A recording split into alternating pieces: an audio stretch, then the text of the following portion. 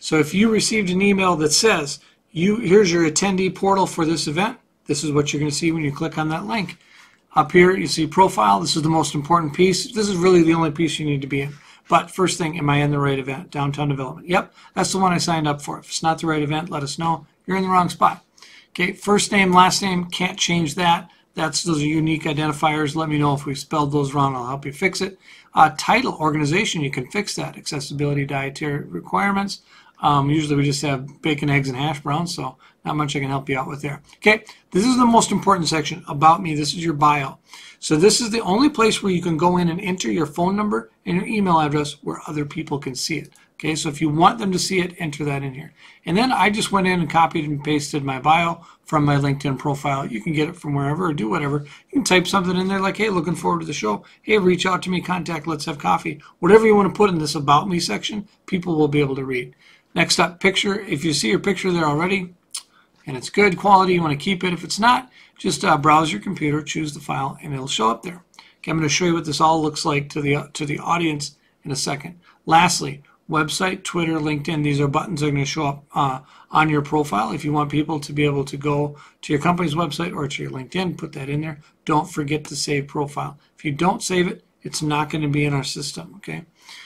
You can also go here and see your purchases, make sure you didn't overpay or double pay, whatever it is. Last but not least is download event application. Click here. So if you're on your phone at the event and you forgot to download the Android download, go here, download the Android, open it up. It's going to bring you to our mobile app environment. Okay, I recommend not using Visit Web application, only as a last resort. If you're trying to watch this on a tablet or a phone or something, that might work, but I recommend only using this for the web. Okay, I'm going to show you then what this looks like to the virtual viewer. So now we're inside our event, downtown development. This is our live event, our panels. Now, if this is going on live, you're going to see a live video show up here. This event's already occurred, so this is the rewatch. Here it is right there. Boom, get to see neat stuff. There's Mayor Fry. Thank you, Steve, and good morning, everyone. And you can rewatch the event, and these are the panels. But what works here for you and why this matters to the person with the attendee profile is this networking button. So I click on networking, and I want to see who's here. Oh, hey, Abe Eppert's here. Alan Davis is here.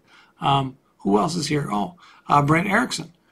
That's awesome. I could start a chat with Brent Erickson. But you'll see Brent hasn't filled out his profile.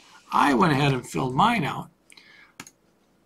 And now you can see from the back end, this is what it looks like where I put my phone number and my email address and my bio. This is going to show up any place, whether it's on the mobile app, whether it's on the virtual, or any other spot where people are able to click on your name.